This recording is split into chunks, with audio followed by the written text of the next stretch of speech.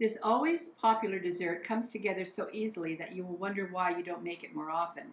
My favorite ice cream pie is made with a brownie crust, but you can just as easily use a store-bought cookie crust and skip the baking process and still have a delicious ice cream pie. To make this ice cream pie with salted caramel sauce, you'll need 1/2 gallon of French vanilla ice cream, one recipe of my shed brownie recipe, which you can find on my channel, a recipe of my salted caramel sauce, also on my channel, and some finishing sea salt flakes. You'll start with a pre-made brownie crust in a springform pan that's been cooled. And to this, you're going to add your softened ice cream. Ice cream should be soft enough that it'll spread easily over the top of the brownie. I put mine in the microwave just a little bit just to kind of soften it a bit, but you want to make sure that it doesn't get too soft. But this will go back in the freezer after we get all the ice cream on top of the brownie. Get all your ice cream out of your container.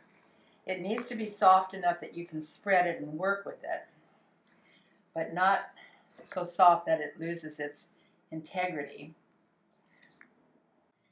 So just smooth out your ice cream until it has evenly covered the whole surface.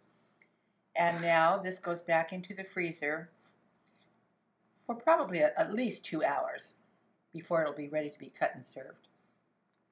Our ice cream pie has been in the freezer hardening up for 2 hours, and now to serve it, you want to take it from the springform pan.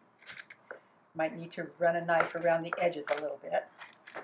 Lift the collar off, and now it's ready to slice. To slice it, you want to take a sharp knife and dip it in hot water. Rinse it off and then repeat it again. And you can slice this cake into 8, 10, or 12 servings, depending on what you want. The ice cream pie is rumored to have been the invention of a restaurant owner in San Francisco. Others say the idea came from the southern states with the creation of the Mississippi mud pie. My ice cream pie, served with a salted caramel sauce and sprinkled lightly with a French sea salt, is sure to become a family favorite.